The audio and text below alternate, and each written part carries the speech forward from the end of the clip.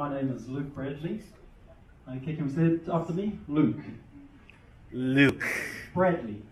Bradley. Cool. And I come from a small place called Gisborne in New Zealand. Who's been to New Zealand before? 1, 2, 3. Cool. Okay, so today we're talking about my country and our traditions and our culture, okay? But first things first, in every Maori situation like this, we start off with a dance, okay? And that dance is just to get a feel for the people, make sure it's we're coming in peace and not war. So the first dance is called Toia Mai, okay? Please enjoy.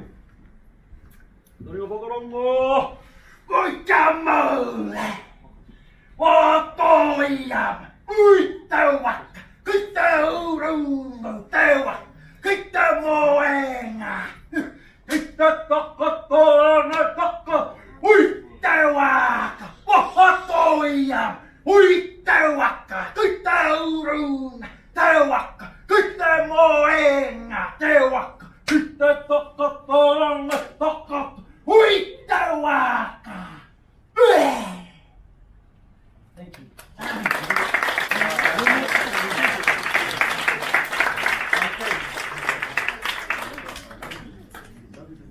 Thank you very much. You guys showed good respect when you were watching that. Most of you didn't laugh, which is always good. So that dance is called Toia Mai, and Toia Mai is basically, like I said, when people meet for the first time, Maori will do that dance to sense whether it's you're coming in peace or coming in war. Okay, and obviously today I'm coming in peace. All good. So Toia Mai talks about when I'm doing this action here, it means we're bringing our waka or our boat ashore to meet new people for the first time. Okay. So the next dance I'm going to do is called kamate. Who knows kamate? Nice, TJ. All right, and kamate is talking about, basically it's a dance we do before going into war, okay? So kamate is used by a very famous rugby team. Who knows the name of that rugby team? Or something? All Blacks. Wonderful, All Blacks, okay? So they do this dance before going into battle, and their battle was obviously rugby, but back in the days, it was before going into war, okay? So it's called kamate, and we're all going to learn this dance later, okay? So you might laugh possibly, but just remember that later on today we're going to be learning that dance. Okay, so once again it's called kamate, and it's used before going into war. So the Maoris use it as a way to lift their motivation or lift their performance in sports these days. Okay, so kamate is the name. Please enjoy this dance. Thanks, TJ.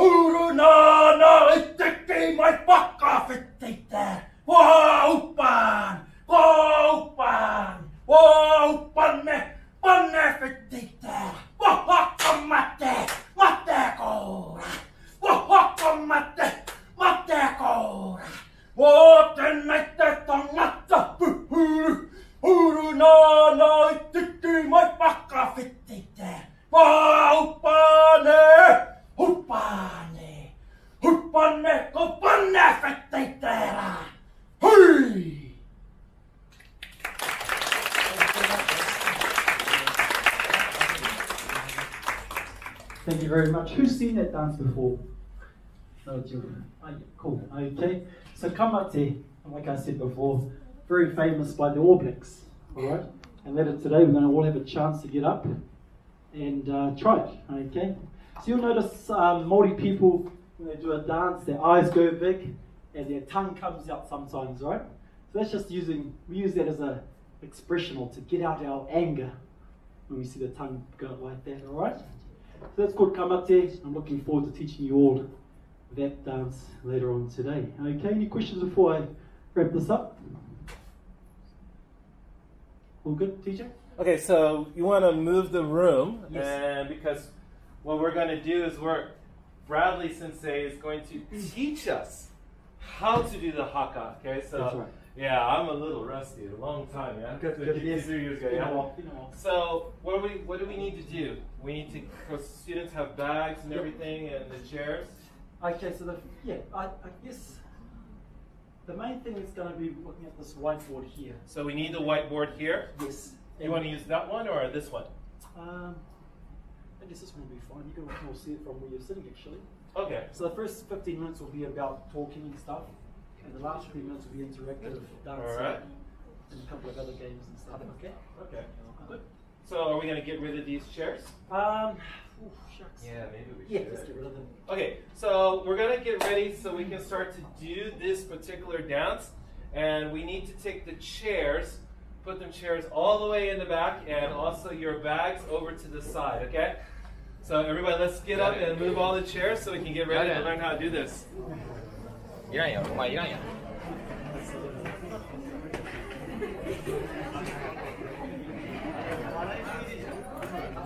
That was good. That's good. That's good. Yeah, yeah. Okay, here we go.